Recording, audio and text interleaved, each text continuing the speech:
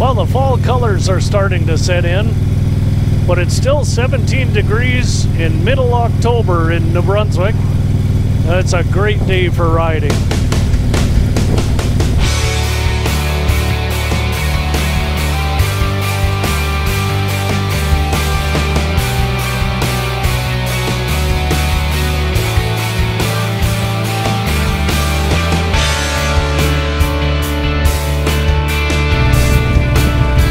Welcome to New Brunswick.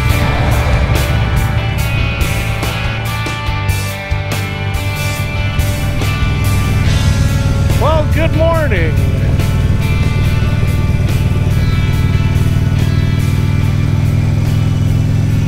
We're here at the Bay of Fundy, and we're off to go see Hopewell Rocks this morning to go see the largest tides in the world.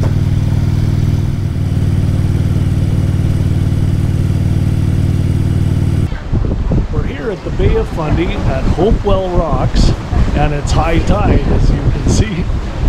Let's see what it looks like at low tide. Wow, what a difference a couple hours makes. It sure does. Look at the difference in the water level. So where it was before, it's dropped roughly 43 feet since that couple hours ago. So just from where the water was to the sand below it is roughly 28 feet. And then the difference is to where the water is right now. So I'm right near the water's edge. And this is where you can see how large the tide is. It's not quite low tide yet. But if you look at Lucinda, the tide was right up at that green line about 12 feet above her. So why are these the largest tides in the world here? It's because of the shape of the inlet. And what it's like is, just think of it as the bathtub effect. When all that water comes to the end, it pushes against the end before it heads back out to sea. So twice a day the tide comes in and out, about 40 feet or more, and it goes up to that green line on the rock there. And they do measure it, and it erodes about 1 millimeter per year. So eventually, every one of these will tip over. So this one's called Elephant Rock. Can you see it?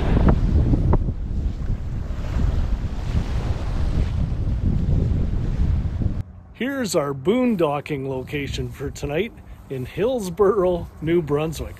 Wow, what a location. And it's even got a view. I know I am. Are you talking about me again? Here's the other view I was talking about.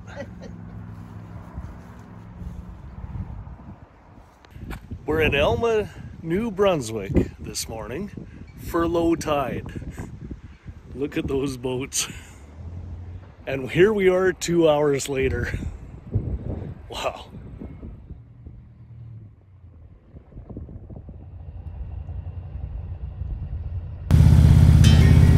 Today we're taking a ride on the Fundy Trail, heading south to St. John, New Brunswick. Well, we're now on the Fundy Trail Parkway. This is the east end of it, the east entrance.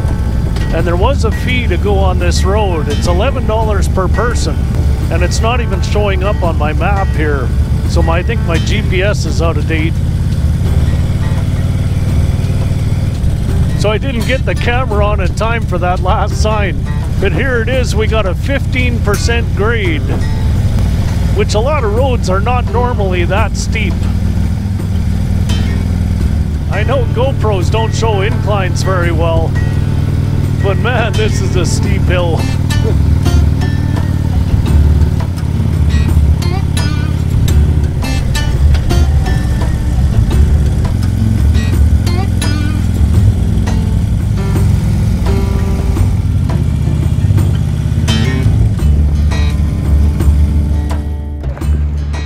Well, we took a stop halfway down the Fundy Trail to go on this suspension bridge.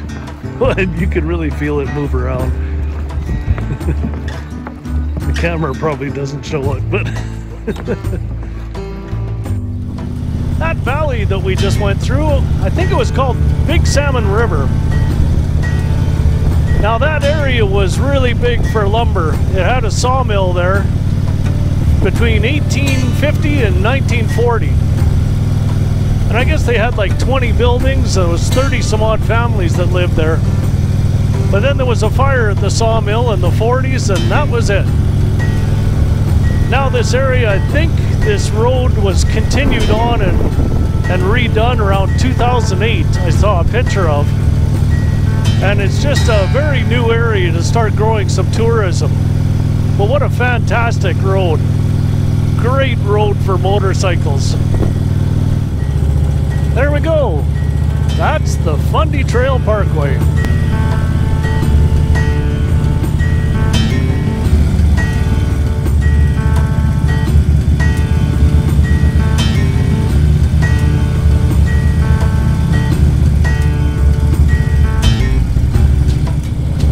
Man, I sure enjoyed that ride.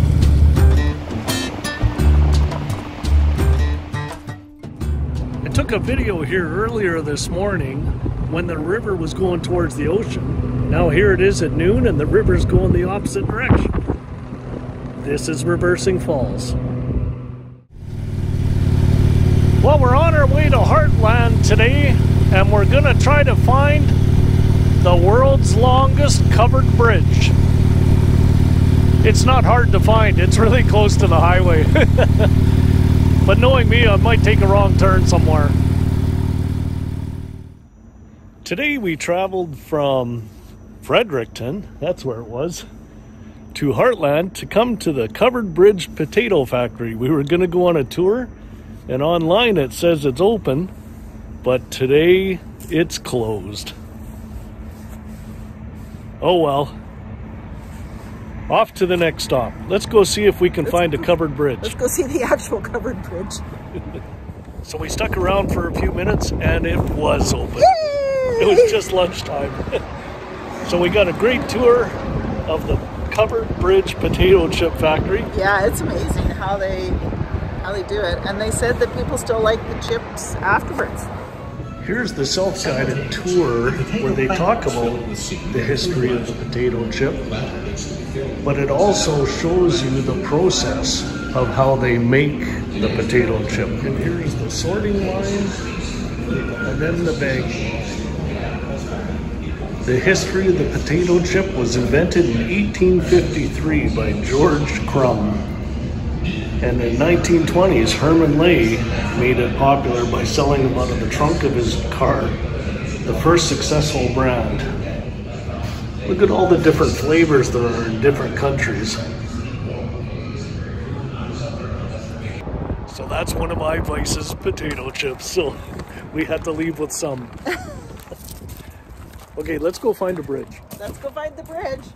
Now we're coming up to the covered bridge. There's the bridge right ahead of us. So as far as I understand, this bridge was built in 1901, and it's the longest covered bridge in the world. There it is. It says 1,282 feet. Okay, here we go. Let's go through it.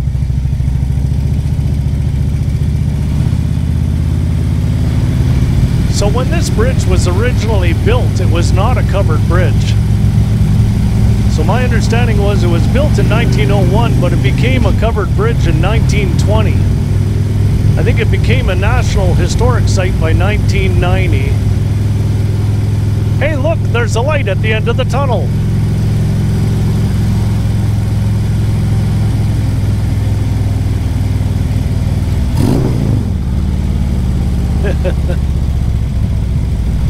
There we go. Been there, done it. Okay, we're gonna go through the bridge again. Now I remember Dad used to make us, whenever we went through tunnels or bridges, he used to make us lift our feet, close our eyes, and hold our breath, and make a wish. That was a superstition he used to get us to do all the time when we were traveling.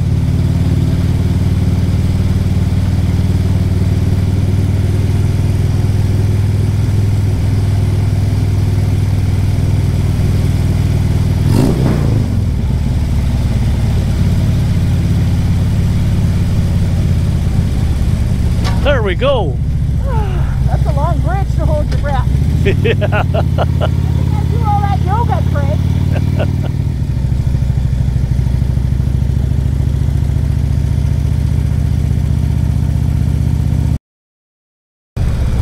So this would be a great road for... It would be. So this is a great road to be on a motorcycle. Look at him go! Okay.